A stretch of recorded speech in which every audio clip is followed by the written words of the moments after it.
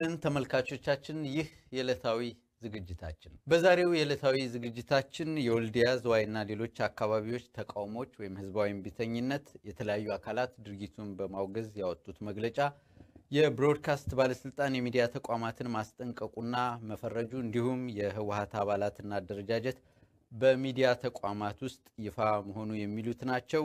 የዛሬውን ዝግጅት ምናላቸው ስማቸው መራለሁ እዚያ አጠገቤ አበበ ገላው ኤርሚያስ ለገሰና ሲሳይ አጌና ይገኛሉ። በቀጥታ ወደ መጀመሪያው ርዕስ ነው የሚሄደውና ከሲሳይ ጀምራለሁ። በተለይ በወልዲያ የተካሄደውን ጭፍጨፋ ያወገዙት አካላት እነማን ናቸው? እስኪ ይሄን ተመልክቶ ያለውን መረጃ በሰጠን ሲሳይ።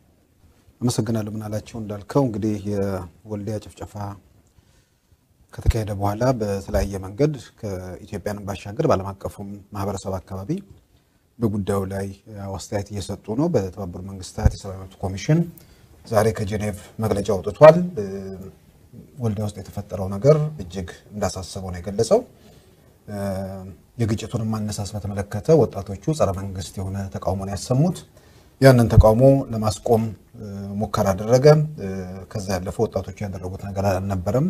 ለማስቆም ሞከረ። ልጅ ወጣቶቹ ተቃውሟቸውን ቀጠሉ። ከዛ በኋላ ወደ ተኩስ አመሩ ነው የሚለው። ተኩሱን ተከትሎ በወጣቶቹ በኩል መንገድ መዝጋትና ንብረት ወደ ማውደም ነገር መግባታቸው ነው የሚገልጸው። በመጀመሪያ ተኩስ እስኪከፈትባቸው ድረስ ያደረጉት ነገር አለመኖሩን ነው ከዚህ ከራሱ ከተባበሩት መንግስታት የሰብአዊ መብት ኮሚሽን ጄኔቭ ዛሬ ያወጡት ማለትም ጃንዋሪ 23 በፈረንጆቹ ያወጡት መግለጫ ላይ ተቀመጠው። ይሄን መግለጫም ሲያወጡ በተለይ መንግስት በተለይም ገዢው ፓርቲ ባለፉት 2 ሳምንታት ውስጥ ታድሻለሁ ወይ ደግሞ ሪፎርም ያደረኩ ነው እያለ ባለበት ሁኔታ ውስጥ እንዲያንን ነገር መከሰቱ ተቀባይነት የሌለው ነው የሚል ነገር በዚሁ መግለጫ ላይ ተቀምጧል። እንደገናም የጸጥታ ኃይሎች ከኃይለ ድርጊታቸው አሁንም እንዲቆጠቡ ከዚህ ግድያ ጋር በተያያዘ ገለልተኛና ባለሙያዎች ተካተቱበት ምርመራ እንዲካሄድም በዚሁ ላይ ጥያቄ አቅርቧል። የህግና የፖሊሲ ማሻሻያዎችም አስፈላጊነት ላይም አጽንኦት የሰጠበት ሁኔታ ነው። የተባበሩት መንግስታት የሰብአዊ መብት ኮሚሽን ዛሬ እንግዲህ ኢትዮጵያንና ዲሞክራቲክ ኮንጎን በተመለከተ በጋራ ሁለቱን አያይዞ ያወጣው መግለጫ ነው። ከዛ ባሻገር እንግዲህ ከዚህ ኢትዮጵያ ከወልዲያው ግጭት ጋር ተያይዞ ወልዲያ ውስጥም አሁን የጸጥታ ኃይሎቹ በህዝቡ ግፊት እንዲወጡ ተደርጓል የሚለው ነገር በአንድ በኩል እየሰማን በሌላም በኩል ጠቅላላ ወጡ በሚለው ነገር እየተነገረ ነው። ይሄም በተመለከተ የበለጠ ማጣራት የሚያስፈልግ ይመስለኛል። ሌላው ከዚህ ከግጭት ጋር ተያይዞ በኦሮሚያ ክልል እንደገና ግጭት ማገርሸቱን የሰማነው ዓለም ጤና አካባቢ በሞጆና አዋሳ መንገድ መዘጋቱን ይሄም እዛ አካባቢ ላይ ተቃውሞ መነሳቱን ነው። የተቃውሞ መነሻ ምናልባት መቂ ላይ 3 ሰዎች ተገድለዋል። ከዛ ግድያ ጋር ተያይዞ ይነሳ አይነሳሱ ማወቅ አይቻልም። የተባበሩት መንግስታት የሴፍቲና ሴኩሪቲ ኃላፊ ወይ አዲስ አበባ ያሉ ሰው በራሳቸው በእንትን በዩኤን ስር ላሉ አካላት በኢሜል የበተኑት መግለጫው በዚህ በማህበራዊ ገጾችም ላይ ወጥቷል። ለዛ አካባቢ ችግር መኖሩን ከዛ ጋርም በተያያዘ ተቃውሞ መከሰቱን ከተቃውሞ ጋር በተያያዘ ከፍተኛ ፖሊስ ኃይል በስፍራው መሰማራቱን የገለጹበት ሁኔታ ነው ያለው። ያው ቀደም ሲል እንደገለጽኩት መቂ ላይ 3 ሰዎች ተገድለዋል። ከዚህ ከወልዲያ ጋር ተያይዞ ባለው ነገር ላይ አሁን የሚውል ገበያ ነበር፣ ያም ገበያ የለም። ወልዲያ ውስጥ ያለው አለመረጋጋት ወይ ደግሞ ውጥረቱ አሁንም እንደተባባሰ መቀጠሉ የሚገልጽ ነው። እንዳልኩት ዓለም አቀፉ ማህበረሰብ ትኩረት የሰጠበት ነው። በተለይም የዚህ ታድሰናል ወይ ደግሞ ከዚህ ቀደም የነበረው ነገር አይደገምም ይያሉ ባሉበት ሁኔታ ውስጥ እንዲህ አይነት ግጭትና ግድያ መከተሉ ያው የበለጠ ዓለም አቀፉ ማህበረሰብ ትኩረት የሳበና ለጉዳዩ አጽንኦት እንዲሰጡበት ያደረገ ነው። መልካም ሲሳይ ወደ ኤርሚያስ ነው የሚሄደውና የተለያዩ የፖለቲካ ድርጅቶች የሃይማኖት አባቶች በተለይ በውጭ ሀገር የሚገኙ ሲኖዶስን ጨምሮ የውግዘት መግለጫም አውጥተዋል። ከነዚህም አሁን ከፖለቲካ ድርጅቶች የኢትዮጵያ ሀገራዊ ንቅናቄ፣ አርበኞች ግንቦት 7 ንቅናቄ እንዲሁም ደግሞ ሌሎችም ድርጅቶች ውግዘትና መኮንን ለችግሩ መባባስ ምክንያት የሆኑ ሰዎች ተጠያቂ እንዲሆኑ አውጥተዋልና አጠቃላይ ያለውን ሁኔታ ጨምሮ በዚህ በግጭቱ ዙሪያ ዘዋይም የተፈጸመው መቂ አካባቢ ጨምሮ ያለውን ነገር እንዲሁ ብታብራራለን። ምን አላቸው የመጀመሪያ ይሄ የተባበሩ መንግስታት ሲሳይ ያነሳው የሰብአዊ መብት ኮሚሽኑ ሪፖርት የተወሰነ ነጥቦችን ያይችበታለሁ ምናልባት ለመነጋገርም እንዲያመች የችግሩ መንስኤ ምናልባት በተሻለ እይታ አይተውታል የሚል እምነት ነው ያለኝ ምክንያቱም መፈክር ሲሰማ ኢትዮጵያ ውስጥ ሰው ይገደላል ያን ነው ያስተላልፉት ማንኛውም አይነት መፈክር ሲወጣ የመናገር መብት የለህም ማለት ነው በሌላ አነጋገር ሐሳብን የመግለጽ መብት የለህም ይያሉ ነው እና ሰዎች መፈክር በማሰማታቸው ለምን ይገደላሉ ውጤቱ ምንድነው ሰው ሲናገር ይገደላል የሚለውን ያሳዩ ይመስለኛል በትርጉም ደረጃ ሁለተኛው ነጥብ የጸጥታ ኃይሉ የብቃት ችግር አንስተዋል ይሄ ምንም ጥያቄ የሚገባ አይደለም እንዴት ነው የጸጥታ ኃይሉ የሚመለመለው ምን አይነት ሰዎች ናቸው ጸጥታ ኃይሉ ከተመለመለ በኋላ የሚሰለጥነው ነገር ምንድነው ያቅም ግንባታ የሚባለው ነገር ምንድነው የሚሰጠው ይሄንን በደንብ መመልከት ያስፈልጋል ከውስጥም ሆኖ መመልከት ያስፈልጋል በአብዛኛው የፓርቲ ሰነድ ነው የሚሰለጥኑት በአብዛኛው የገዢውን ኃይል እንዴት መጠበቅ እንዳለባቸው ነው የሚሰለጥኑት የህገ መንግስት ምናምን ይባላል እንጂ የአገዛዙን የመጠበቅ እና የሱን ደህንነት የመጠበቅ ስራ ነው የዛ ኃይሎች ናቸው በብዛት የሚመለመሉት ፎር ዛት ማተር የጸጥታ ኃይሉ ሲመለመል ኢቭን በአካባቢው እንኳን እንዳያገለግል ነው በፖሊሲ ደረጃ የተቀመጠው ከሌላ ቦታ የተመለመለ ሌላ ቦታ ሄዶ እንዲሰራ ህብረተሰቡም ጋር ትስስር እንዳይኖረው ማለት ነው የመቀሌ የተመለመለው ወልዲያ ላይ መጥቶ ስራውን ይሰራል ስለዚህ እንዲህ አይነት ነገሮች የብቃት ችግሩንም ማየታቸው ተገቢ ነው በመሬት ላይ ያለው እውነት ነው ከዛ በላይ ግን የስለላና የጸጥታ ኃይሉ ተልኮ ማየት ያስፈልጋል ምን አይነት ተልኮ ነው ያላቸው ኮሚሽኑ በሰፊ ሄዶ መፈተሽ ያለበት ኢቭን ስብጥሩንም መፈተሽ ያለበት በአመራር ደረጃ ያሉት በጸጥታ ኃይል ውስጥ እነማን ናቸው የሚለው ምክንያቱም ኢትዮጵያውያን በተደጋጋሚ የሚነሳው ነገር በጸጥታ ኃይል ውስጥ ያለው አመራሩን የተቆጣጠረው የህዋት ኃይል ነው የሚል ስለሆነ ማለት ነው እኔ ሌላ ምናልባት ሐሳብም እንድሰጥበት ሁሉ ጊዜ መግለጫ ሆኖ አስገዳጅ ሁኔታን አያስቀምጥ እና ገለልተኛ አካል ያጣራ አሉ ለምሳሌ ኦኬ ገለልተኛ አካልን እምቢቢል አገዛዙ ምንድነው የሚያደርጉት ይሄ ሰብአዊ መብት ኮሚሽኑ ከዛ ተሻግሮ ምን አይነት እርምጃ ነው የሚወስደው የሚለውንም ምናልባት ሐሳብ ብንሰጥበት ጥሩ ይመስለኛል ሌላ ጥሩ ነገር ያየውት ገዢው ፓርቲ በተግባር ለመለወጥ አለመዘጋጀቱን አሳይተዋል ተለውጫለሁ ብሎ ነበር ነገር ግን ተለወቅኩ ባለ በማግስቱ ግድያ እየፈጸመ ነው የሚል ነገር ስለሆነ ሪሊ ይሄ ህዋት አይለወጥም ብለን የምናነሳውን ነገር የሚያረጋግጡ ነገሮች ይመስሉኛል የሌሎች ያነሳቸው ኃይሎችም ከንቅናቄውንም የቤተክርስቲያን የሃይማኖት ተቋማት ውጭ ያሉትንም ከዚህ ጋር የተያያዙ ነገሮች ግን ከዛ ጠንከር ያሉ ነገር ያው ሀገራቸው ስለሆነ ስለሚመለከታቸው ያነሱትን ነገር ነው ያየሁት ምናላቸው በዚህ በዝዋይ አበበ አካባቢ 3 ሰው ዛሬ ተገደለ የተባለበት መግለጫ ለወልዲያው ተቃውሞ ለማሰማት ሲሉ ባንዲራ ዝቅ አድርገው እንዲውለበለብ በማድረጋቸው ነው እንዲሁም በሞያሌ የተፈጠረው እንግዲያም በማውገዝ ነው ተብሏልና መቂ አካባቢ ያሉ ሰዎች ለወልዲያ ሌላም አካባቢ ያሉ ሰዎች ይህን ድርጊት ያወገዙ ነውና በተለይ ተቃውሞን አንድ ላይ ከማስተባበር አንፃር ብሔራዊ የሆነ ተቃውሞ እንዲኖር ይፈልጋልና በዚህ ረገድ ሌሎች የጋራ ጉዳይ ማረጋቸውንስ እንዴት ነው ያየው አጠቃላይ የወልዲያው ነገር የሁሉም ነገርና ሁሉንም ያሳሰበ ያለበት ጉዳይ ነው ያለው እንደገና ደግሞ የሃይማኖት አባቶች ሲያወግዙ የኢትዮጵያ ኦርቶዶክስ ቤተክርስቲያን አዲስ አበባ ያለው ሲኖዶስ ምንም አይነት መግለጫ አላወጣም አይነስ እንዴት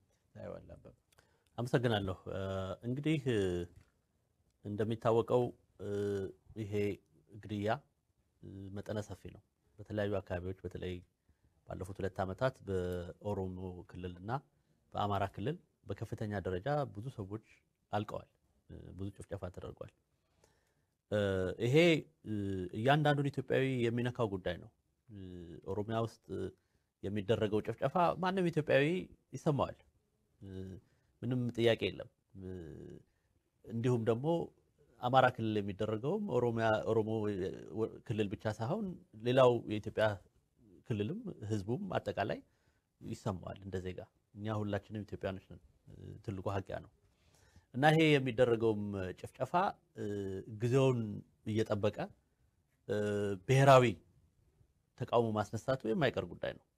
ምክንያቱም ጉዳዩ ብሔራዊ ነው። አንድ የሀገር ዜጋ ያለ ምክንያት ሲገደል ሁሉንም ኢትዮጵያዊ ይመለከተዋል። የተወሰነ ክልል ብቻ የሚመለከተው ጉዳይ አይደለም። የአማራው ክልል፣ የኦሮሞ ክልል፣ የሶማሌ ክልል እያልን ልናየው የምንችል አይደለም። እንደ ዜጋ በሀገራችን ውስጥ የእያንዳንዱ ሰው መብት ሲጣስ የሁላችንም መብት ነው አብሮ የሚጣሰው። ኢቭን በስደት ያለነው ሰዎችም ለተቀን እንቅልፍ የምናጣው አገር ቤት የሚደረገው ግድያና አፈና ኢሰብአዊ ስለሆነ ነው። ከሁሉም በላይ ደግሞ በሀገራችን ዜጎች ላይ የሚፈጸም ወንጀል ስለሆነ ነው።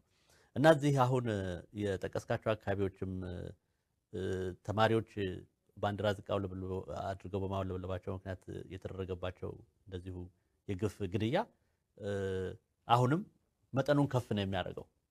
ለምን እነዚህ ወገኖቻችን ሌላኛው ክልል ውስጥ የተፈጸመው ግድያና ግፍ ያውም ተማሪዎች ናቸው እንግዲህ ይመለከተናል ብለው ነው ባንዲራ ዝቅ አድርገው ያውለበለቡት።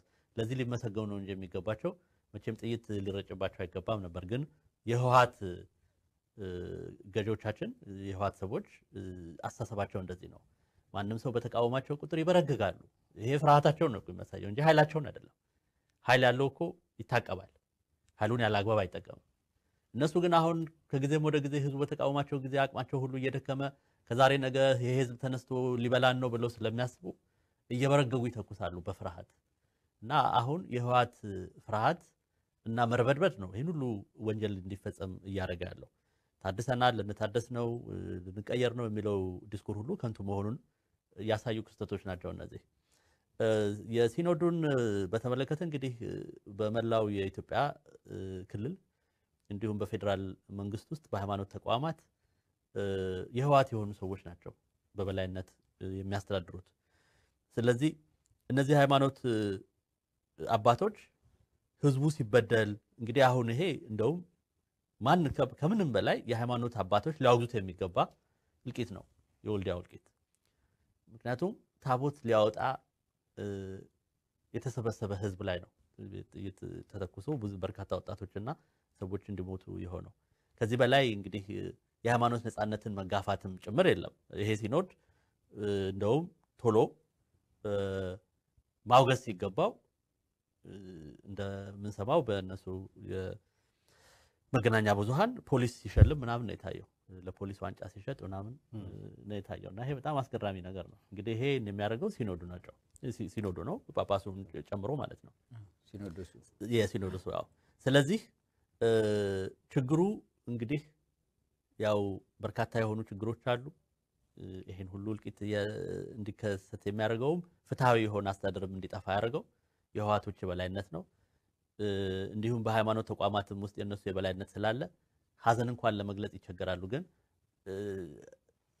ይመለከተናል የኛ ዘር ነው የሚሉት ደግሞ አንድ ነገር ሲደረግ ምህላ እናርግ ብለው ሲወጡ ታያለ። እና ይሄ በጣም ተመጣጣኝነት የሌለው መልስም ነው። በኢቭን በሃይማኖት አባቶችም አሁን በተለይ በጳጳሱ የሚታየው አድሏዊ የሆነ አስተሳሰብ ራሱ የሥርዓቱን ዘረኝነት ፍንትው አድርጎ የሚያሳይ ነው። እንደው በመጨረሻ ቅድም ኤርሚያስ ያነሳው ነገር ነበር። የተባበሩት መንግስታት ሰብአዊ መብት ኮሚሽን አወገዘ፣ መግለጫ ወጣ። ምንድነው ከዛ በኋላ የሚኖረው ተግባራዊ እንቅስቃሴ የሚለው ጥያቄ አለና ከዚህ ጋርም ተያይዞ ብዙ ጊዜ ውግዘት መግለጫ ይሰማልና በህዝቡ ዘንድ ደግሞ እየተነሳ ያለ ነገር አለ። ህዝቡ ራሱን መከላከል አለበት፣ ያጸፋ እርምጃ መውሰድ አለበት። እስከመቼ ድረስ ህዝብ እያለቀ በጩኸትና በለቅሶ ይታለፋል እያለ ህዝቡ ወደ ተግባራዊ እንቅስቃሴ መገባት አለበት እያለ ድምጹን እያሰማ ነው። እንደውም በአንዳንድ ቦታዎች እንደዚህ ህፃናትን፣ እናቶችን በርካታ ግድያ የሚፈጽሙ የሚያስገድሉ ለህወሓት የሚላላኩ ሰዎችን ፎቶግራፋቸውን ሁሉ እየለዩ ማስጠንቀቂያ እስከ መስጠትና የከፋ እርምጃ እንደሚወሰድባቸውም እየገለጹ ያሉበት ሁኔታ አለና ከዚህ ከተግባራዊ እርምጃ አንፃር እንደው የኮሚሽኑንም ጨምሮ ምን መደረግ አለበት በሚለው ላይ አስተያየት ሰጣችሁ ብናጠቃልለው ይሄን ጉዳይ ሲሳይ። ምናልባት እንግዲህ ዓለም አቀፉ ማህበረሰብ የዚህ የተባበሩት መንግስታት ሰብአዊ መብት ኮሚሽን ያው በዓለም አቀፍ ደረጃ ያሉ ሰብአዊ መብት ጉዳዮችን የሚመለከት የሚመረምር የሚታዘብ ቡድን ነው። ስለዚህ የተባበሩት መንግስታት ደግሞ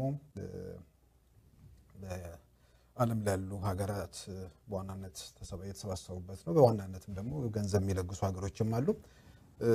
ምንም ማድረግ ቀጥታ ላይ ያደርጉ ይችላሉ በጊዜ ሂደት ምንም ማድረግ አይችሉም ማለት ወይ ደግሞ ተጽዕኖ ያደርግም ማለት አይደለም እያንዳንዱ የሚወጣው ሪፖርት ለለጋሾችም ብድርም ለሚሰጡትም ለሁሉም የሚደርስበት ሁኔታ አለ እያንዳንዱ ነገር እለቱኑ ወይም ደግሞ ማግስቱኑ ውጤት ባይገኝበትም በጊዜ ሂደት ውስጥ የራሱን አስተዋጽኦ እንደሚያደርግ ከምንም በላይ ደግሞ ማስረጃ እየተሰበሰበ መሆኑን እሱንም ግምት ውስጥ ማስገባት ይገባል ከዚህም ያለፈ ነገር ቢያደርጉ ደግሞ ወዲያውኑ ምንም ላይ ወሰድባቸው እንደሚችልም እሱንም ግንዛቤ ውስጥ ማስገባት ይገባል ምክንያቱም የኢትዮጵያ ጉዳይ በዋናነት የኢትዮጵያን ህመም ነው ዓለም አቀፉ ማህበረሰብ ሀገራትንም ብንወስድ እስከ ተላላክ እስከ አገለገልካቸው ድረስ በስልጣን ላይ እስካለ ድረስ ብዙ ነገር ላይ ያድርጉ ይችላሉ ምናልባት የቀዝቃዛው ጦርነት ኖሮ ዓለም በሁለት ጎራ ውስጥ ሆኖ ይሆን ኖሮ ዛሬ በእንዲህ አይነት ስግብግብነት በእንዲህ አይነት ዘረኝነት እና የሰዎች የኛ ዓላማት ሊቆዩ አይችሉም ነበር ሀገራት መንግስታት በሙሉ አቅማቸው ሙሉ ሁኔታ ውስጥ ሊደግፉ ይችላሉ ዛሬ ግን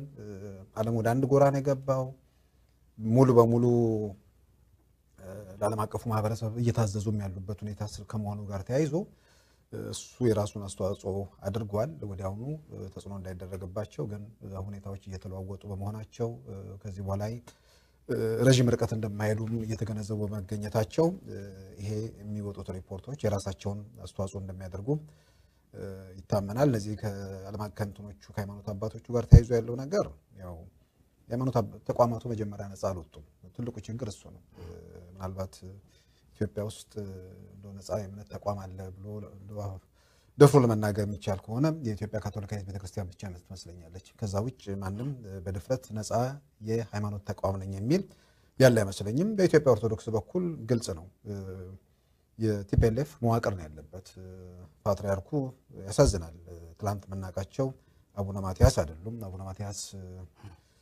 በአቡነ ጳውሎስ ዘመነ መንግስት ወይ ደግሞ በሳቸው ፕትርክና ዘመን ውስጥ በጣም ጠንካራ አባት ብዙ ነገሮችን ግፎችም ምናምን ሲቃወሙ የነበሩ ሰው ናቸው እንትን ከገቡ በኋላ ፓትሪያርክ ሆኑ በኋላ እንግዲህ የራሳቸው አቡነ ጳውሎስ ሆነው የተከሰቱት ይሄ የሚያሳዝን እንትን ነው ሌላው ከዚህ ኮልዲያ ጋር ተያይዞ ምናልባት እንደው መረጃውንም የበለጠ ግልጽ ያደረጉ ማምጣት የሚያስፈልገው ነገር ተቃውሞ ላይ ሰዎቹ ወጣቶቹ ተቃውሞ አሰሙ ነው ተቃውሞ ከማሰማታቸው ጋር ግን ተያይዞ አሁን ካቶ ገዱ ጋር ወይ ደግሞ አማራ ክልል ፕሬዝዳንት ጋር ውይይት በተደረገበት ወቅት ተነሳ የተባለ ነገር አለ ወጣቶቹ ላቶ ገዱ ከነገሯቸው ነገር ውስጥ እሳቸውም አደባባይ ወጥተው እንዲናገሩ ይጠበቃል የሚባለው አንደኛ እነዚህ ሰዎች ራሱ በተባበሩት መንግስታት የሰብአዊ መብት ኮሚሽን ሪፖርት ላይ እንደተቀመጠው ታቦት አጅበው ያሉ ሰዎች ናቸው የራሳቸው በዓል እንዲታወቅ የሚፈልጉ ሰዎች አይደሉም ግን መንግስትን ይቃወሙ ነበር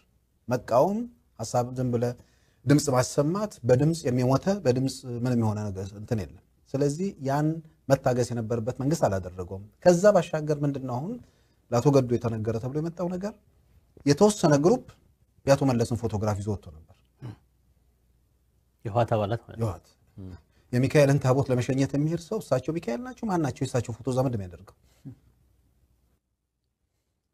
እና እንዲህ አይነቶቹንም ነገሮች በተለይ እነዛ 10 ምናምን ቢያንስ አሁን ባለ መረጃ 13 ለጋ ህፃናት ጭምር ያለቁበት ክስተት ሆን ተብሎ ግጭት እንዲፈጠር ይፈልግ ነበር የሚለውንም ነገር ጭምር እሱንም አብሮ ለማንሳት ነው እኔ ምናልባት ሲኖዶሱ መግለጫ ባለማውጣቱ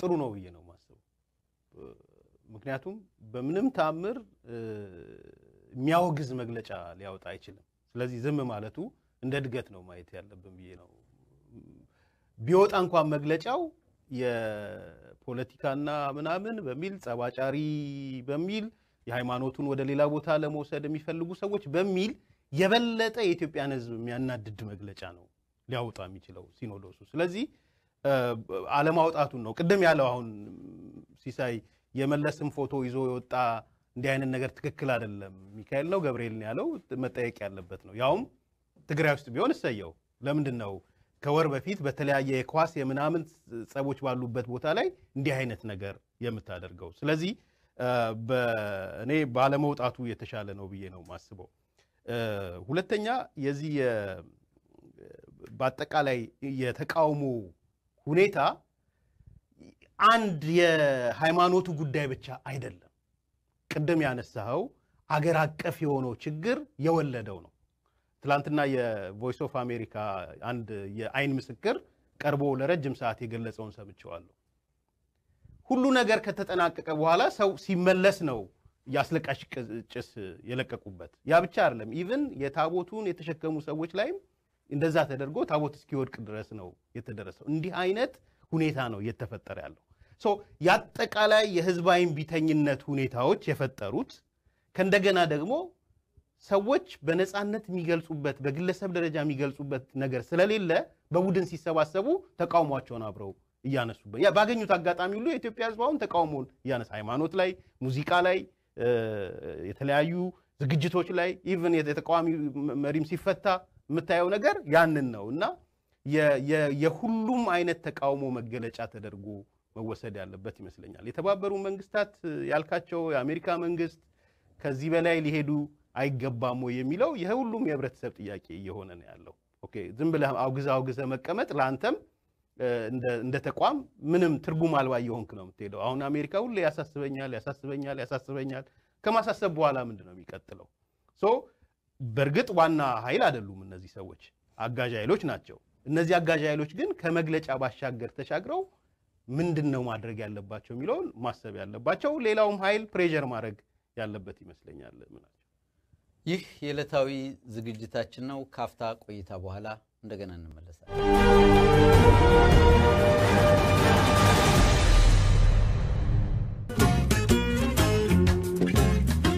ኢሳት ለኔና ለመላው ነጻነት ናፋቂ ኢትዮጵያዊ የመታገያ መሳሪያችን ነው፣ ሚዲያችን ነው።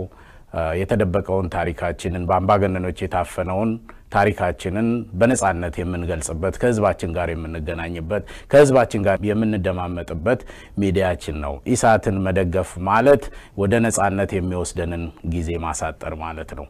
እኔ አባል ሆኛለሁ። በየወሩ ሰብስክራይብ አድርጌ ኢሳትን እደግፋለሁ። እያንዳንዱ ኢትዮጵያዊ ይሄንን ማድረግ አለበት ብዬ ጥሪ ያቀርባለሁ። ሁላችሁም ሰብስክራይብ አድርጉ፣ ኢሳትን እርዱ፣ በቋሚነት ተመዝገቡ፣ ኢሳትን እንርዳ። አመሰግናለሁ። ወደ ሁለተኛው ርዕሰ ጉዳይ ነው የምናልፈው። የብሮድካስት ባለስልጣን የሚዲያ ተቋማትን ማስጠንቀቁና መፈረጁ የሚለው ርዕሰ ጉዳይ ነው።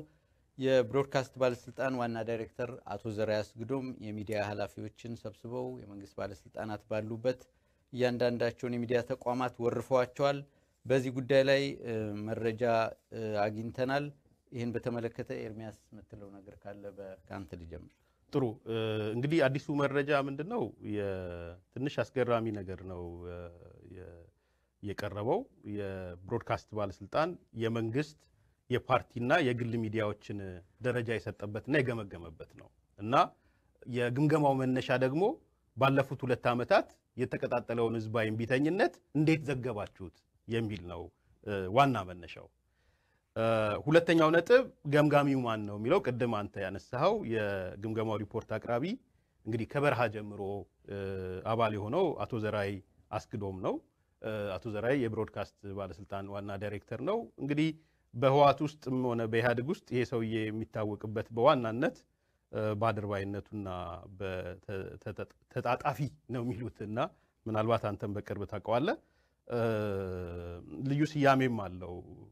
በተለይ አቶ በረከት በቀቀን ነው የሚሉት፣ እንደ ፓሮት ነገሮችን መድገም ነው። ይሄ ዛሬም በነገራችን ላይ ያንን ነገር አይቼዋለሁ። ለምሳሌ የሸገር 102ን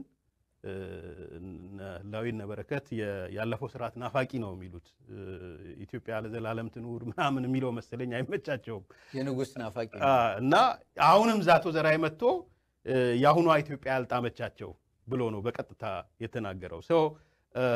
ይሄ ሰው ነው ሪፖርት እያቀረበ ያለው በሚዲያዎቹ ላይ።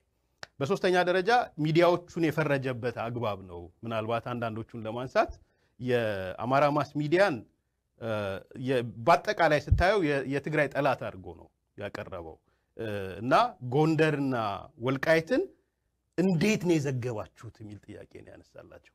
ለምንድነው ሰፊ ሽፋን የሰጣችሁት? ምክንያቱም የአማራ ጉዳይ ላይ ያለው ወልቃይት ኬዝ እንግዲህ ሰፊ ኬዝ ነው ልናነሳው እንችላለን፣ ግን ለምንድነው እንደዚህ የዘገባችሁት? ከእንደገና ደግሞ ጎንደሬዎች መቀሌ ሄደው ሲለማመጡ ወደ የትግራይን ሰው እንዲመጣ ለምን አልዘገባችሁትም? ሪፖርትም ተልቆላችሁ ነው የሚለው። ስለዚህ አንዱ የአማራ ማስ ሚዲያ ላይ ያስቀመጠው ነገር ነው። በሁለተኛ የዚህ ኦቢኤን የኦሮሚያ ቴሌቪዥን ላይ የተናገረ ነው። ሞኒተር ያደረጋችሁትን ለክፉ ጊዜ እንዲሆን አስቀምጠነዋል። ሞኒተር ያደረግነው ምንድነው ያላቸው? እዚህ ብንገልጸው ሌላ ነገር ስለምንባል ሞኒተር አድርገናችኋል። ያደረግነውን ሞኒተር ያደረግነውን ነገር በእጃችን ይዘናል። ማስፈራሪያ ነው እየሰጣቸው ያለው። ከዛ ደግሞ በጣም የሚያስደነግጠው ቀጥታ ያልሆነ ስርጭት፣ ቀጥታ ስርጭት እኛንን የምንወስንላችሁ አይነት ነገር ነው የተናገረው። በተለይ አጫሉን አንስቶ እንዴት ያጫሉ እንትን በቀጥታ ተሰራጨ፣ የ4 ኪሎ ወጣቶች ግቡ የሚል ቅስቀሳ እንዴት ታሰራጫላችሁ የሚል ወደ ቤተ መንግስት 4 ኪሎ ቤተ መንግስት ወጣቶቹ ማለት ነው። ዞሮ ዞሮ ቀጥታና ስርጭትና ቀጥታ ያልሆነውንም የመወሰን ነገር የብሮድካስት እንደሆነ የሚያሳይ ነው ለኔ ገባኝ። ኢቲቪን አገር ስትበጠበጥ የዳር ተመልካች ነበራችሁ ብሏል። ያው እንግዲህ ማን ነው የዳር ተመልካች ያደረጋቸው? ኢሪሊ ኢቲቪ እንዲተኛና ከስራ ውጪ እንዲሆን ያደረገው ማን ነው የሚለውን ጥያቄ መጠየቅ እንችላለን። መጨረሻ ላይ ዛሚን የሆነ ምናምኗን የታመነች እንትን ደጅ ታሳድራለች እንደሚባለው ጌታውን የታመነች በግ ላቷን ደጅ ታሳድራለች አይነት ነው። እናን እንደተማመናችሁ አላቅም። ባለስልጣኑ የሚላችሁን እንኳን የምትሰሙ ሰዎች አይደላችሁ ነው። በጥቅሉ ሳየው የሚዲያዎቹን ለመቆጣጠርና ለመፈረጅ ለማስፈራራት የተደረገ ስብሰባ ነው የምታየው። በኋላ ምናልባት ምን ያመለክታል የሚለው ማንሳት እንችላለን። ሲሳይ በዚህ ጉዳይ ላይ በተለይ ሐሳብን በነፃ መግለጽ ወይም በህገ መንግስቱ የፕሬስ ነፃነት ተከብሯል ህግም አለ እየተባለ በሚባልበት ሀገር የኢትዮጵያ ብሮድካስቲንግ ባለስልጣን ዋና ስራ አስፈጻሚ የሚዲያ ኃላፊዎችን ሰብስበው እንደዚህ አስተላልፉ፣ እንደዚህ አታስተላልፉ፣ ይሄን ማድረጋችሁ መረለቃቸዋል፣ ተገቢ አይደለም እያሉ መዝለፍ ይችላሉ ወይ? እዛው የሸገር ኃላፊዎች ነበሩ፣ የሚዲያ ኃላፊዎችን አይተናቸዋል። በተለያየ ሁኔታ ከመንግስትም የመጡ የግል መገናኛ ብዙሃን ኃላፊዎችም ባሉበት ነው እና አቶ ስብሐት ነጋ ሁሉ ባሉበት ነው እንግዲህ እና በቁጣ ነበር የሚናገሩና ምናልባት ይሄን ተከትሎ ምን እርምጃ እንደሚወስዱ የገለጹት ነገር የለም። እንደው እዛ ሀገር ነፃነት አለ እያሉ የሐሳብን ነፃነት የሚዲያ ነፃነት አለ እያሉ በሚሰብኩበት ሀገር ይሄ ዘለፋ እንዴት አገኘው? ምን ትርጉም ሰጠላን? እንግዲህ እኚህ ሰውዬ የኢትዮጵያ ቴሌቪዥን ኃላፊ ነበሩ መሰለኝ። እንግዲህ የሚያውቁት ስለ ፕሬስ ነፃነት መግለጫው ነው ለምንድን ነው ዓለም አቀፉ ማህበረሰብ ፍጆታ እሱን ነው እንጂ ከዛ ውጭ ነፃ ሐሳብ የሚባለው ነገር በነፃ መድረክ ተወያይተው በነፃ መድረክ ተከራክረው ነፃ ሐሳብ በተገቢ ኢትዮጵያ ውስጥ ተንሸራሽሮ በዛ ውስጥ ምቾት ይሰማናል ብሎ ያስቡ። ምቾት እንዲሰማ አንደኛ እውነተኛ መሆን አለበት፣ ሁለተኛ አቅም ሊኖር ይገባል በነፃ መድረክ ውስጥ። ከዚህ ጋር ተያይዞ እንግዲህ እነሱ መጀመሪያም ኢትዮጵያ ውስጥ ያሉትን ፕሪንት ሚዲያዎችን በጥማታቸውን ያጠፉት የተለየ ሐሳብ ስለሚንጸባረቅ ነው። ምን ጥያቄ የለውም። ዛሬ ኢትዮጵያ ውስጥ ያሉ 4-5 ብለን የምንጠራቸው ሚዲያዎች ወይ ደግሞ ጋዜጦቹ በማን ይዞታ ስር እንዳሉ ምን እንደሚሰሩ በግልጽ የሚታወቅ ነው። እንግዲህ የግል ብለው ቴሌቪዥን ምንድነው ሬዲዮዎችን ፈቀዱ። እንግዲህ ሬዲዮቹ ሲፈቀዱ ራሱ በምን መስፈርት ነው የሚለው ነገር ራሱ ጥያቄ ውስጥ የሚገባ ነገር ነው። አስፈላጊ መመዘኛ ሟልተው የሚፈልገውን የገንዘብ መጠን አሳይተው ሁሉን ነገር እንትን ያሉ ግን ህወሓት በቀደደው ቦይ መፍሰስ የማይችሉ የታዘዙትን የማይፈጽሙ መሆናቸውን ሲገነዘቡ እነሱ ይመቸናል ለሚሏቸው ተቋማት ፈቃድ ሰጡ። ከዛ ውስጥ አንዱ ሸገር ነው። ሸገር በዛ መልክ ፈቃድ ቢያገኝም ያው የነፃ የሚለው ነገር ምናልባት አይስማማኝም። የግል ነው። የፖለቲካ ሀሳቦች በተገቢ የሚንሸራሸሩበት አይደለም። ግን ኢትዮጵያ ውስጥ የማይቆረቆረ ነው። ጥሩ መዝናኛ ፕሮግራሞች ያሉ ጥሩ ፕሮግራሞች የሚደመጡ ለጆሮ የሚጥሙ ለውቀትም የሚሆኑ ብዙ ነገሮች አሉ። በኢትዮጵያ ጉዳይ ላይ ግን ባይቷር ነው በአብዛኛው። አልፎ አልፎ ይሞክራሉ። ከዛ በኋላ አሁን ይሄ እንግዲህ እንዲህ አይነቱ ማሳሰቢያ ምንድነው? ቁንጥጫ ነው። ከዚህ በኋላ ስለ ኢትዮጵያ ጉዳይ ማውራት ያቆማሉ። ለማስፈራራት ነው፣ ምንም ጥያቄ የለውም። ከዛ ካለፉ ፈቃዳቸውን እንደሚነጥቋቸው ይታወቃል። ሌሎቹ ጋር ከሄድን ኦቢኤን የኦሮሚያ ቴሌቪዥን፣ የኦሮሚያ ክልል ቴሌቪዥን፣ የአማራ ክልል ማስ ሚዲያ እነዚህ እውነት ለመናገር ህወሓት ውስጥ አሁን አጠቃላይ ፖለቲካ ስርዓቱ ላይ ቀውስ ከተፈጠረ ወዲህ የመንግስት ሚዲያዎች ናቸው ወይ ብለን ለማመን እስክንቸገር ድረስ ነበር። በጣም ነፃ ሐሳቦች በተገቢ የሚንሸራሸሩበት እና ጣቢያዎቹ የህወሓት ወይ ደግሞ አጠቃላይ ኢህአዴግን ግምገማ ከተከተለ በኋላ ወደ ምን እንደገቡ ደግሞ እያየን ነው። ልክ የኢትዮጵያ ቴሌቪዥን ወይ ደግሞ የህወሓት ጣቢያዎች ግልባጭ እየሆኑ ነው። አሁን የሚፈልጉት ነገር የተለየ ሐሳብ ማንሸራሸር አይደለም። አሁን ቴዲ አፍሮ በአማራ ክልል ማስ ሚዲያ ላይ ቀርቧል። እንግዲህ አማራ ክልል ማስ ሚዲያ ከዚህ በኋላ ኃላፊዎቹ ሌሎቹም ግምገማ እንደሚገመገሙ ምንም ጥያቄ የለውም። ኢትዮጵያ ቴሌቪዥን ላይ ቀርቦ ቃለ ምልልሱ እንዲቀር ተደርጓል። ኦሮሚያ ቴሌቪዥን ላይ በጣም መድረክ ያላገኙ ሰዎች እነ ዶክተር ዳኛቸው ከአዲስ ዩኒቨርሲቲ የተባረሩት እነሱ ሁሉ ተናግረውበታል። የኦሮሚያ ክልል ቴሌቪዥን ጣቢያ ህዝብ ከህዝብ አጋጭቷል ወይ? የአማራ ክልል ማስ ሚዲያ ህዝብ ከህዝብ አጋጭቷል ወይ? ወይ ደግሞ ኢትዮጵያ ውስጥ ቀውስ የሚያባብስ ነገር ሰርተዋል ወይ? ቅራኔ እንትን የሚል ነገር ሰርተዋል ወይ ነው? ወይስ ቲፒኤልኤፍ የማይስማማውን ሐሳብ አንድነትን፣ ፍቅርን፣ ኢትዮጵያዊነትን የሚሰብክ ነገር ከመጠን በላይ ስላደረጉ ነው የሚለውን ነገር እሱ ላይ መነሳት ያለበት። የገረመኝ ነገር ኤንኤን የሚባለውንም የሌለ ፎቶ ለጥፈሃል ምናምን ተባለ። ግን በጎ ነገርም ሰርታችኋል። መቼ መጥቶ ነው በጎ ነገር የሰራው? ምን ያህል ጊዜ ሰርቶ ነው? እነሸገር 10 ዓመት የቆዩትን የድሮ ስርዓት ናፋቂ ብለህ በ10 ዓመት ጊዜ ውስጥ በጎ ነገር አላችሁ እንዴት አትልም? ለኤንኤን ትላንት ለመጣ የራስህ ስለሆነ አንተ ስለምትቆጣጠረው ያንተን ጥላቻ ስለሚሰብክልህ እንደዛ ብለው ያቀርቡት። የገረመኝ ይሄ ብሮድካስት ባለስልጣን ኢትዮጵያ ውስጥ የግል ቴሌቪዥን ብለው ፈቃድ ሲሰጥ በነገራችን ላይ አሁን በተበተነ ሰነድ ላይ እንደተቀመጠው የብሮድካስቱ ዋና ኃላፊ አቶ ዘራ ያስገዶም፣ ምክትል ኃላፊያቸው አቶ ልዑል ገብሩ፣ ዳይሬክተርና የመምሪያ ኃላፊዎች የህወሓት ሰዎች ናቸው። ኢትዮጵያ ውስጥ የሬዲዮ፣ የጋዜጣ፣ የቴሌቪዥን ፍቃድ የሚሰጥ በዚህ መሰረት ፍቃድ ተሰጠው ብሎ ፍቃድ ሲሰጥ ለሬዲዮ ፋና ለዋልታ ኢንፎርሜሽን ማዕከል ነው ፍቃድ የሰጡት። ሬዲዮ ፋና የህወሓት ንብረት ነው። ዋልታ ኢንፎርሜሽን ማዕከል የህወሓት ንብረት ነው። በቅርብ ጊዜ ታስታውሱ ከሆነ እነ ኢቢኤስ ፍቃድ የላቸውም እስከዛሬ ሲሰሩ ቆይተው ፍቃድ እንደሌላቸው የታወቀው እነ ፋና ፍቃድ ካገኙ በኋላ ነው። ገበያው ስለተቆጣጠሩት ቀስ እያሉ እንዲያን ነገር እያደረጉ ነው። በአጠቃላይ እኔ በቲፒኤልኤፍ ካምፕ እነሱም ማይመቻቸው እነሱም ማይጥማቸው ነገር እነሱ በቀደሉት ቦይ 100% መፍሰስ የማይችል አቋም ተቋም ወይ ድርጅት ሁሉ መጥፋት አለበት፣ በለካ ነው በደንብ በስፍራም በሰጠነ ቦታ ብቻ መራመድ አለበት የሚል ድምዳሜ ካልሆነ በስተቀር በመጀመሪያ ደረጃ ስለ ሚዲያም ስለ ሌላውም ነገር የመገምገም አቅምም አላቸው የማምናቸው ሰዎች አይደሉም። አሁን እዛ ብታዩ ይሄን አይነት ነገር የሚናገሩትምና በዚህ በኩል ያለኝ አስተያየት ይሄ ነው። አበበ ይሄ መግለጫ ሲሰጥ ሬዲዮ ፋና ወይም ፋና ብሮድካስቲንግ የሚባለው አልተተቸም። በብሮድካስት ስር ያለ ነው። ምንም አይነት አስተያየት አልሰጡም። እንዲሁም በብሮድካስት ደረጃ የኦሮሚያ ሚዲያ የአማራ ሚዲያ ሲተች የሶማሌ ሚዲያም አለ በሶማሊኛ የሚተላለፍና ካለፈው ግጭት ጋር ተያይዞ እሱም አንድ ግጭቱን በማባባስ ሲጠየቅ ነበር።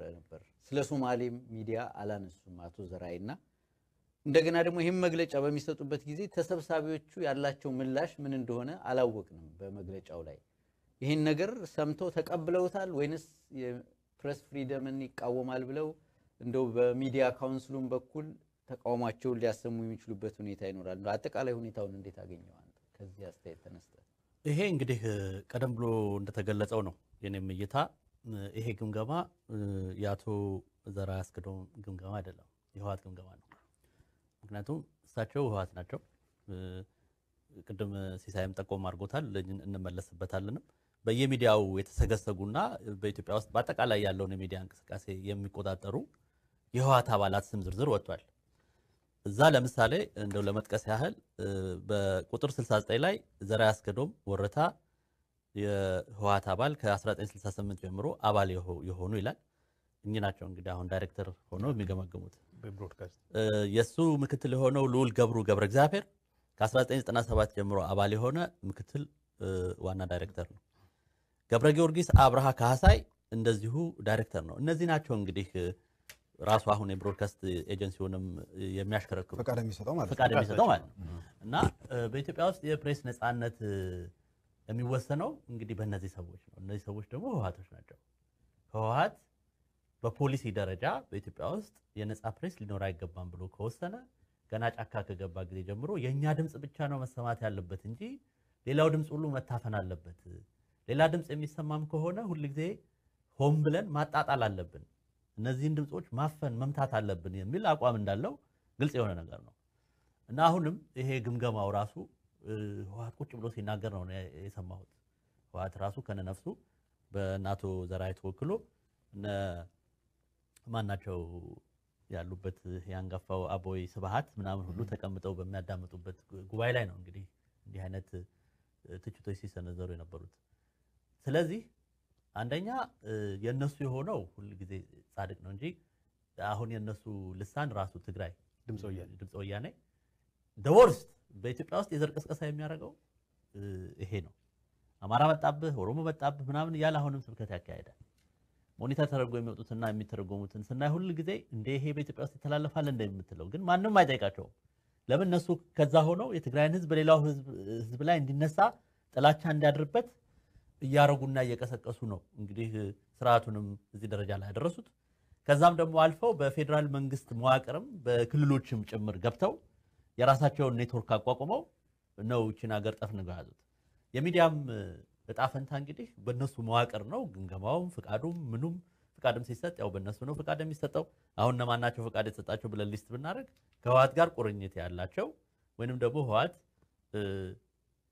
ምንም አያመጡም ብሎ የፈረጃቸው መሆን አለባቸው። ግን አብዛኞቹ ከህወሓት ጋር ቁርኝት ያላቸው የህወሓት ናቸው። አሁን ነፃ ሚዲያ ተብለው እንግዲህ የተቋቋሙት እነ ዋልታ ናቸው። እነ ዋልታ ነፃ ሚዲያ ሲሆኑ እንግዲህ ነው እንዲህ አይነት ቀልድ ነው ያለው። የመንግስት ሚዲያዎችም ተመሳሳይ ነው። አሁን ወደ ሊስቱም እንመለስበታለን። አንተም ወደዚህ እንደምታውቃለህ ሚዲያም ውስጥ ያሉት ሰዎች የመንግስት ሚዲያ የቴሌቪዥኑ የሬዲዮ ጋዜጦች ሁሉ ተሰግስገው የያዙትና ጠፍንገው ፍሪ ፕሬስ እንዳይኖር ያደረጉት ህወሓቶች ናቸው። ከማስታወቂያው በኋላ እንደገና እንመለሳለን። የምናነሳው ርዕሰ ጉዳይ ቀደም ሲል ካነሳነው ጋር የሚያያዝ ነው። ካፍታ ቆይታ በኋላ እንመለሳለን።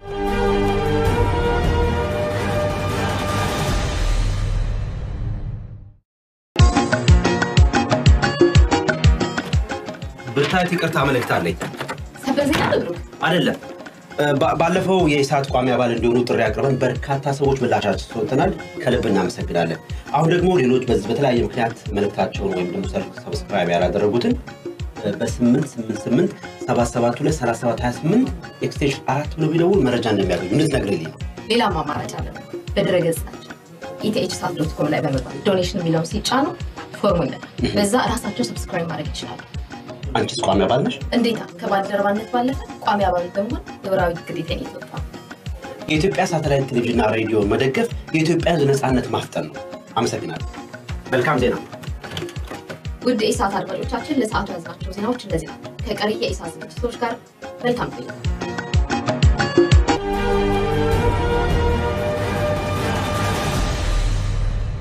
ወደ ሶስተኛው ርዕሰ ጉዳይ ስናልፍ የህወሓት አባላትና አደረጃጀት በሚዲያ ተቋማት ውስጥ ያሉት ይፋ መሆኑን የሚመለከት መረጃ በማህበራዊ ሚዲያና በሌሎች መንገዶች ተሰራጭቷል።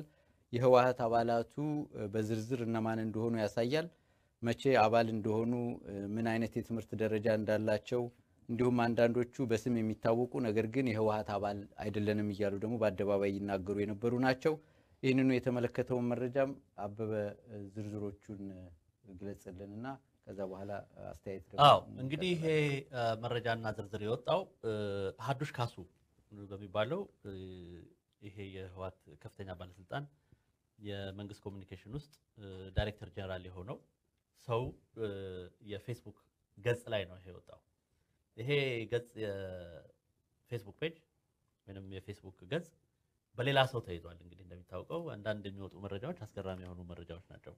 ከዚህ በፊት ታስታውሱ እንደሆነ አሁን በቅርቡ እነዚህ የህወሓት ብሎገሮች የሚሰጣቸውን ክፍያ ሁሉ ጨምሮ መረጃ ወጥቶ ነበር። አሁን ደግሞ በሚዲያ ውስጥ በመንግስት ሚዲያ ውስጥ ተሰግስገው በህዋትነት ተደራጅተው የሚንቀሳቀሱትን ብቻ ሳይሆን ገለልተኛም ነፃ ነን ብለው የሚንቀሳቀሱትን ጨምሮ ይወጣ ነው። አሁን ለምሳሌ ዳዊት ከበደ እንግዲህ የአውራምባ ታይምስ የነፃ ፕሬስ አባል ነኝ የአውራምባ ታይምስ ባለቤት ነኝ ብሎ የሚናገረው ነው። ዳዊት ከበደ በዚህ ዝርዝር ውስጥ ከ2012 ጀምሮ አባል እንደሆነ የሚገልጽ መረጃ ነው የወጣው። ሌላው የዚህ የሆርን አፌርስ የሚል ደረጃ የትምህርት ደረጃው ምንድነው ይላል? ጋዜጠኝነት ነው የሚለው ከዩኒቲ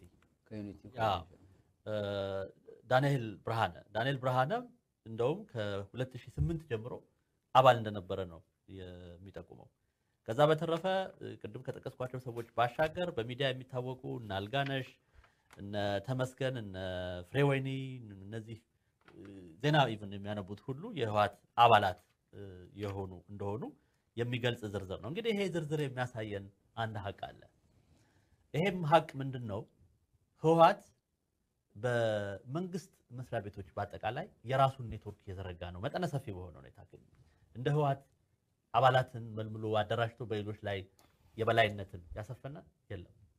ይሄ እንግዲህ የህዋት የበላይነት ምን ያህል አስከፊ መሆኑን የሚያሳየን በየመስሪያ ቤት ውስጥ በየመንግስት ተቋማት ኢቭን በየክልል ውስጥ የራሱ የሆነ ኔትወርክን ከማደራጀት አልፎ እነዚህ ናቸው አሽከርካሪዎቹ በሌላው ላይ የበላይ የሆኑት በሌላው ላይ የሚያሳብቁት የሌላውን ቀልብ የሚነፍኩትና ሁለተኛ ዜጋ ደረጃ እንዲሰማው የሚያደርጉት እነዚህ ሰዎች ናቸው። እንግዲህ ይሄ አሁንም ስርዓቱ የገባው ትልቁ ቀውስ እና በህዝብ የሚነሳው እነሱ ናቸው በቃ ሁሉ ነገር የተቆጣጠሩት እነሱ ናቸው የሚለውን በመረጃም ሊያሳየን የሚችል ነው። ግን ይሄ እውነት ለመናገር ትንሽ መረጃ ነው። ምክንያቱም ይሄ መጠነ ሰፊ በሆነ በአጠቃላይ በፌደራል መንግስት ውስጥ የሚሆን ኢቭን በክልል መንግስታት ውስጥ በየክልሉ ጭምር በዘር እያደራጁ እንግዲህ በዘር መደራጀት ያለው ችግር በተለይ ህዋት ዘረኛ ድርጅት ስለሆነ በዘር ስትደራጅ በሌሎች ላይ ነው የምትነሳው። ሌሎች እንደ ሰው ያለ መቁጠር በሌሎች ላይ የበላይነን ብሎ ራስን የማመንና ሌሎች ደግሞ ጥፋትም ሳያጠፉም በምንም ቢፈልጉ ያባሯቸዋል። ብቻ ብቃት የሌላቸው ሰዎች ደግሞ ከበላይ ይጫኑባል። ይሄ አሁን የተለመደ አሰራር ነው። አየር መንገድም ብትሄድ ባንክም ብትሄድ ብቃት አይደለም። ዘር በጣም ወሳኝ የሆነ ክራይቴሪያ ነው ለህዋት። የህዋት ሰዎች የበላይ ናቸው። ኢቭን አንድ ሰው ባለስልጣን አድርገው እንኳን ሲሾሙ ከሱ ለይስሙላ ሲሾሙ ማለት ነው ከሱ ደግሞ ጀርባ ወይንም ከሱ ስር የህዋት ሰው ነው ዋናውን ውሳኔ የሚያስተላልፈው ይሄ ሰው ነው እንጂ ያ ከላይ የተሾመው ዳይሬክተር ሚኒስቴር ምናምን የሚባለው ሰው አይደለምና ይሄም አሁን የሚያሳየን ነገር ምንድነው? በአጠቃላይ ህዋቶች ሚዲያውንም ጭምር የሚዲያም ነፃነት እንዳይኖር ያደረጉት በዚህ ደረጃ በሚዲያ ውስጥ ራሳቸውን በዘር አደራጅተው በሌላው ላይ የበላይነታቸውን በማንገሳቸው ነው። እንግዲህ ይሄ ደግሞ ሊያኮራ የሚገባም ነገር አይደለም። በእውነት አሳፋሪ የሆኑ ነገር ምንድነው? እንግዲህ የህዋት አባልነት የአንድ የፋሽስት ድርጅት አባል መሆን ማለት ነው። የናዚ ፓርቲ አባል መሆን ማለት ነው። ህዋት ከሚፈጽመው መጠነ ሰፊ ወንጀል አንፃር የናዚ ፓርቲ አባል መሆን ማለት ነው። የሚያኮራ አይደለም፣ የሚያስደንፍ አይደለም፣ ሊያሸማቀቅ የሚገባ ነገር ነው። እነሱ ግን እየኮሩ በቃ ከሌላው ህዝብ በላይ እኛንን ብለው ህዝቡን ሁሉ እያሸማቀቁ እንግዲህ የያዙት በዚህ ደረጃ ተደራጅተው ነው። አው እንግዲህ ይሄን ሰነድ እኔም አይቼው ነበር። ወደ 89 የሚሆኑ ሰዎች ናቸው በተለያዩ በኢዚያ ኢቢሲ እንዲሁም በብሮድካስቲንግ ባለስልጣን ያሉትን ያካተተው። በተለይ ኢቢሲ ያሉትን ኢትዮጵያ ቴሌቪዥንና ሬዲዮ ያሉትን አብዛኛዎቹን አቋጫቸዋለሁና ምንድነው እዛ በነበሩበት ጊዜ በቃ ሁሉም ናቸው ማለት ይችላል። የትግርኛ ተናጋሪ ወይም የትግራይ ተወላጅ ሆኑ ሁሉ በፊት አይደለንም ይሉናል ፊት ለፊት። ነገር ግን በዚህ ዝርዝር ውስጥ ያዩዋቸውና ማውቃቸው ሰዎች በሙሉ ትግርኛ ተናጋሪዎች በሙሉ የህዋት አባላት እንደሆኑ በዚህ ሰነድ ላይ ስማቸውን አግኝቻለሁ። ገብረ አምላክ ተካ እና አልጋነሽ ሌላም የመሳሰሉት ጋዜጠኞች እዚህ ውስጥ የተጨመሩት ዳር እስከ ዳር የሚባለው የህዋት አባላት ናቸው። ግን በግልጽ ነን ብለው የሚናገሩ ሰዎች አይደሉም። እንደገና በዚህ ዝርዝር ውስጥ የፋናና የምንድነው ደግሞ ዋልታ ውስጥ ያሉትን አይጠቅስምና እስኪ ኤርሚያስ ይሄን ዝርዝርና ቀደም ብሎም ደግሞ በብሮድካስት ባለስልጣን የተገለጸው ነገር አቶ ዘራይ ድንፋታ አስመልክቶ አስተያየት አልሰጠህበትና እዛ ላይም ጨምረህ አጠቃላይ ማብራሪያ መስጠት። ጥሩ ምናላቸው እንደምታስታውሰው ይሄ ስራ የተጀመረው በተለይ ከምርጫ 97 ማግስት በኋላ ነው እንትኑ ከፈረሰ በኋላ የማስታወቂያ ሚኒስትር ወደ ኮሙኒኬሽን ሲቀየር ከእንደገና ደግሞ እነዚህ ወደ 800 የሚጠጉ ከየክልሉ የመጡ በተለይ ከትግራይ ወደ 250 የመጡ አንሚ የሚል ስያሜ የሰጣቸው ሰዎች ሲመጡ የተፈጠረ መዋቅር ነው። ሶ የመጀመሪያው ዙር ላይ እነዚህ 800ዎቹም ሲሰለጥኑ እኔ ነበርኩኝ። ከነዛ ውስጥ 200 የተመደበው ቅድም ያልካቸው ኮሙኒኬሽን ጽህፈት ቤት፣ ኢቲቪ፣ ኢቲቪ፣ አዲስ አበባ እንትን ፕሬስ ኤጀንሲ እና ኢዚያ እነዚህ ነው 200 ሰዎች። ከ200 ምናልባት 150ው የህወሓት አባላት የነበሩበት በተለይ ኮሙኒኬሽን ጽህፈት ቤት የጽህፈት ዳይሬክቶሬት የሚባል ነበር እንደምታስታውሰው 50 ሰዎች ምንም ስራ የላቸውም ቁጭ ብለው አዳራሽ ውስጥ ትልቅ አዳራሽ አለ አዳራሽ ቁጭ ብለው ጽሁፍ የሚጽፉበት ነው 50 ሰዎች ናቸው ቀን ተቀን ማለት ነው እነዛ ሰዎች የጻፉትን ወደ ሪፖርተር ይሄዳል ወደ ሰንደቅ ይሄዳል ወደ ፕሬስ ወደ ጋዜጦቹ ወደ አዲስ ዘመን ይሄዳል እነዚህ 50 ኢቭን በጽህፈት ዳይሬክቶሬት ውስጥ ያሉት እንኳን ከ40 በላይ የሚሆኑት የህወሓት ሰዎች ናቸው እንደምታውሰው የሞኒተሪንግ ኃላፊውም የህወሓት ሰው ነው ገብረ እግዚአብሔር የሚባለው ነው የፌደራል ጉዳዮች ላይዘን ኃላፊውም ሀዱሽ ነው አሁን የምታነሳው አሁን ከነገሬ በላይ የኮሙኒኬሽን ሚኒስትሩ ሀዱሽ የሆነበት ነው ስለዚህ የሚዲያ ሞኖፖሊ የተፈጠረው አሁን ሳይሆን ከምርጫ 97 በኋላ በታቀደ በታለመ መንገድ የተሰራ ነው ለነገሩ ኮሙኒኬሽን ጽህፈት ቤቱ ብቻ ሳይሆን ጠቅላይ ሚኒስትር ጽህፈት ቤትም የምታስታውስ ከሆነ 50 ሰው ነው የተመደበው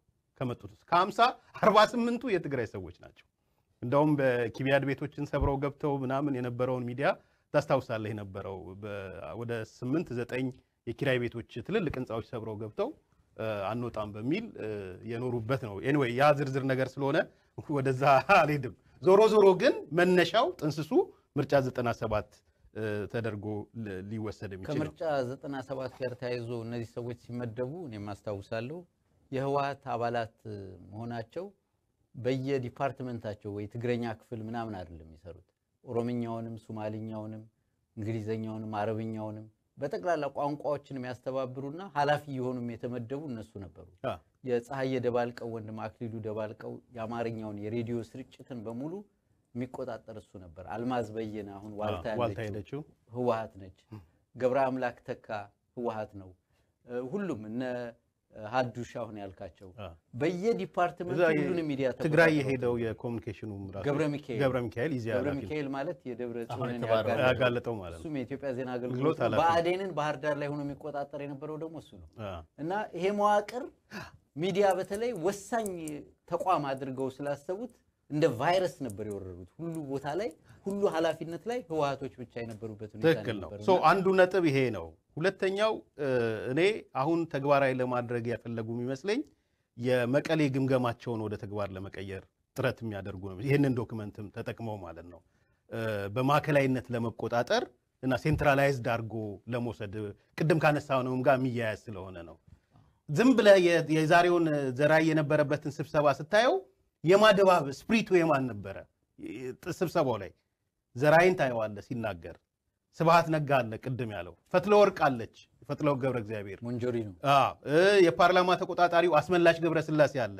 አለምነው አለ ዛዲ ጋብረሃ አለ ወልዱ ይመስላል እነዚህ ሰዎች በሙሉ የህወሓት የትግራይ ድባብ ያለበት ስብሰባ መሆኑ በነገራችን ላይ ይሄ አስመላሽ ወልደ ስላሴ የእንትኑ የብሮድካስት የቦርድ ሰብሳቢው ነው የፓርላማው እንትን ሶ እየሆነ ያለው የህወሓትን የመቀሌ ግምገማ ወደ ተግባር ለመቀየር መዘጋጀታቸውን የሚያመለክት ነው ይሄ ሶስተኛ በሚዲያ ውስጥ የማጥራት ስራም ለመስራት የተዘጋጁ ይመስለኛል ይሄ ያለ ዶክመንት ከሌሎቹንም ያባረሩ ድርጅታዊ መዋቅር ለመፍጠር ኢንክሉዲንግ የግል የተባሉት ሚዲያዎች ላይ ድርጅታዊ መዋቅራቸውን ለመፍጠር ነው ምክንያቱም የህወሓት ግምገማ ላይ ቅዳሜ ዕለት ያነሳነው ታስታውስ ከሆነ የአርማጌዶን ጦርነት ላይ ነው ያለ ነው የአርማጌዶን ፍልሚያ ላይ ነው ያለ ነው ይላል አርማጌዶን ፍልሚያ የመሞትና የመዳን ፍልሚያ የሁለት ኃይሎች ፍልሚያ ነው ይሄን ፍልሚያ ደግሞ በዋናነት የሚፋለሙት በሚዲያው አማካኝ ነው ይሳካላቸዋል አይሳካላቸውም ሌላ ጥያቄ ነው ግን ለዛ ዝግጅት እያደረጉ ያሉ ነው የሚመስለኝና እነዚህን ሁለት ነጥቦች ነው ማለት ነው ሲሳይ በዚህ ሰነድ ላይ በተለይ አባላት በሆኑት ላይ የምትሰጠው አስተያየት ካለ ከዚህ ከዝርዝራቸው ጋር ተያያዘ እንግዲህ ምናልባት ሚዲያው ላይ ቁጥራቸው በጣም የገረመኝ ከዚህ ዝርዝሩ 65 ሰዎች ኢትዮጵያ ቴሌቪዥን ውስጥ ነው ያሉት። አሁን እነሱ ኢትዮጵያ ብሮድካስት ነው የሚሉት። በመጀመሪያ ያላቋቋሙትን ቴሌቪዥን ስሙን ይቀያይሩታል። የኢትዮጵያ ቴሌቪዥን ነው። ከ1955 ጀምሮ ኢትዮጵያውያን ንብረት ነውና አንድ ኤቢሲ ስሙን ስላቆነጀኸው ኢትዮጵያ ቢቢሲን ስላስመሰልከው ሚዲያ አይሆንም። በነፃነት እንዲሰራ ማድረግ ነው ዋናው ነገር እና ከዛ ውስጥ እንግዲህ 65 ሰው የህወሓት አባል ማለት ድምፀ ወያኔ ነው እና በኢትዮጵያ ቴሌቪዥን መካከል ልዩነቱ ምንድን ነው? 67 ኤቢሲ ነው ቆጠርኳቸው። ኤቢሲ ማለት ኤቢሲ የሚሉት የኢትዮጵያ ቴሌቪዥንና ሬዲዮ ላይ 65 ሰዎች ከዛ ናቸው። ወደ 8 ሰው ምናምን ኢትዮጵያ ዜና አገልግሎት እንግዲህ ያ ሁሉ ሰው አንድ የመንግስት ተቋም ላይ ካለ ምን ማለት እንደሆነ ለማንም ግልጽ ነው። በዛ ቁጥር መገኘታቸው ብቻ ሳይሆን 65 ሰው የህወሓት አባል ኢትዮጵያ ቴሌቪዥን ውስጥ ካለ ሌሎቹ ሰዎች ለህወሓት ሰዎች ያላቸው አመለካከት ደግሞ ግልጽ ነው። ስልጣኑ በህወሓት ዙሪያ ስላለ ትፈራለህ፣ የምንም ጥያቄ የለውም። ስለዚህ ሚዲያውን እነሱ በፈለጉት መንገድ የመቃኘት እድላቸው ሰፊ መሆኑን በግልጽ ያሳያል። የህወሓት አባልነት ደግሞ ዝም ብሎ አባልነት አይደለም። ይሄ አንዳንዴ የደም ነው። አንድ የኦህዴድ አባል እስር ቤት ሲገባ ከኦነግ በላይ አክራሪ ነው የሚሆነው። በቃ በህወሓት ላይ ነው የምለው። በቃ ጸረ ህወሓት ነው የሚሆነው። አንድ የአማራ ወይ የደቡብ ወይ እንደዚህ ቢገባ እስር ቤት ይገባና ኃይለኛ አክራሪ እንትን ይወጣል፣ ተቃዋሚ ሆኗል። የህወሓት አባል ሲታሰር ህወሓት ነው፣ አይለወጥም። ምናልባት ግለሰቦች ላይ ሊያኮርፍ ይችላል፣ ያሳሰረው ምናምን ላይ ምናምን ሊል ይችላል። እና በዚህ መጠን አንድ የሆነ ነገር እናሳካለን ብለው በሙሉ እምነት በሙሉ ልብ የሚያምኑ ሰዎች አንድ ሚዲያ ውስጥ በዚህ መጠን መሰባሰባቸው የኢትዮጵያ ቴሌቪዥንን የመንግስት ተቋም ነው ወይ ብሎ ይበልጥ መጠየቅ የሚገባ ይመስለኛል። ሌላው ከዚሁ ጋር ተያይዞ እኔ በዚህ በመገናኛ ብዙሃን አካባቢ ምን ሊወስዱባቸው ይችላሉ? አሁን ቅድም በጣም ማስፈራሪያ ተሰጥቷልና ማስፈራሪያውን ስመለከት እርምጃ ሳይወስዱ በራሳቸው የሚያፈገፈጉ እንትኖች አሉ ይኖራሉ። ምንም ጥያቄ የለም። ይሄ በተግባር የታየ ነገር ነው። እንደው ቀላል ምሳሌ ለመጥቀስ 2000 ዓመተ ምህረት ኢትዮጵያ ውስጥ ሚሊኒየሙ ሲባል በቃ ኢትዮጵያውያን በውጭ ሀገር ያለው ጠቅልሎ እንደሚገባ፣ ቤት እንደማይገኝ፣ መኪና ኪራይ በጣም እንደሚወደድ በዚህ ይሄ በጣም ስለተሰበከ በርካታ ሰዎች መኪና ገዙ፣ አከራይተው ለመክበር ማለት ነው። ቤት ያላቸው ሰዎች ደግሞ ነባሩን ተከራይ ማባረር ጀመሩ። ምክንያቱም ዲያስፖራው ሲመጣ በዶላር ጭምር ቤት ይከራያል ተብሎ ስለታመነ ነው። ጊዜው እየቀረበ ሲመጣ ምንም ነገር የለም። ከዛ አዲስ አድማስ ላይ ምንድነው ሚሊኒየሙ ምንም የለም የሚል ነገር ዘገቡ። እንዲህ ተብሎ ምናምን ዘገቡ። ከዛ በተባለ መረጃም ከእነ አቶ በረከት ቢሮ ስልክ ተደውሎ ምን እያደረጋችሁ ነው የተባሉት። የሚቀጥለው ሳምንት ምን ታሉ ሚሊኒየሙ ሞቅ እያለ ነው ብሎ ዘገቡ። የሚሊኒየሙ አስተባባሪ በረከት ነበር። እና ዛሬ አንዳንዶቹ ሚዲያዎች ስለ ህወሓት ዲሞክራሲ ሲሰብኩ ብንሰማ መገረም የለብንም መጠበቅ ነው ያለብን ነው ማለት ነው። አንዲት ኢንፎርሜሽን የረሳዋት ቬሪፋይ ለማድረግ ብቻ ነው። የዚህ የሰነዱን ቬሪፊኬሽን ሀዱሽ ማለት የሚዲያ ተቋማት የህወሓት የፖለቲካና የድርጅት ጉዳዮች ኃላፊ ነው። ይሄ ነገር እሱ ጋር ቢገኝ የሚገርም ነገር አይደለም ለማለት ፈልግ። በሙሉ ሚዲያዎቹን የድርጅትም የፖለቲካ ጉዳይ ኃላፊ እሱ ነው። የዛሬው የዕለታዊ ዝግጅታችን በዚሁ ተጠናቋል። በዛሬው ዕለታዊ ዝግጅታችን ኤርሚያስ ለገሰ፣ ሲሳይ አጊና እንዲሁም አበበ ገላው እኔም ዝግጅቱን በመምራት ምናላቸው ስማቸው ነበርኩ። በሌላ ዝግጅት እስከምንገናኝ